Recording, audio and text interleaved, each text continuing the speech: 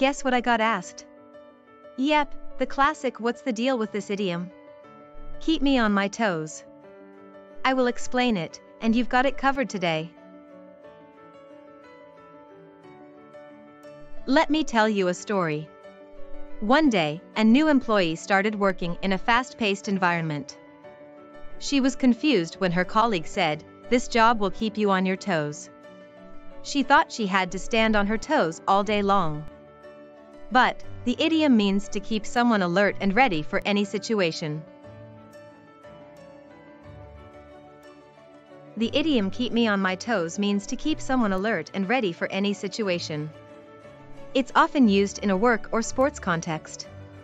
For example, my coach always keeps me on my toes by changing up our training routine.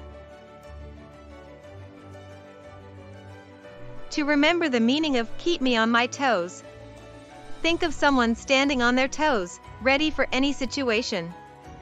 You can also associate it with being on high alert and always being prepared.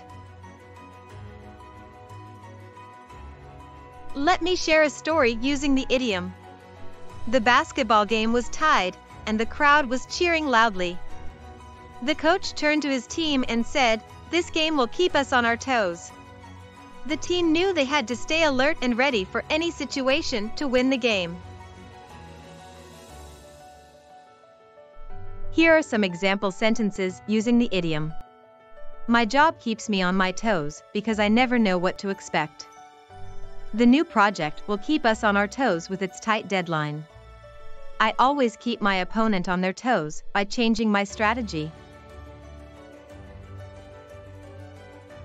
Similar expressions to keep me on my toes include keep me alert and keep me focused. Opposite expressions include let me relax and let me unwind. Let's see if you've understood the idiom. Which of the following sentences best illustrates the meaning of keep me on my toes? A. I'm tired and need to rest.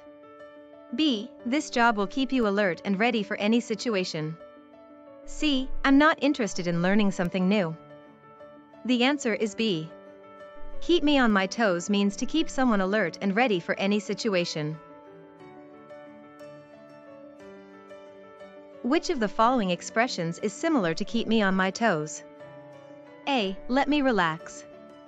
B. Keep me distracted. C. Keep me focused.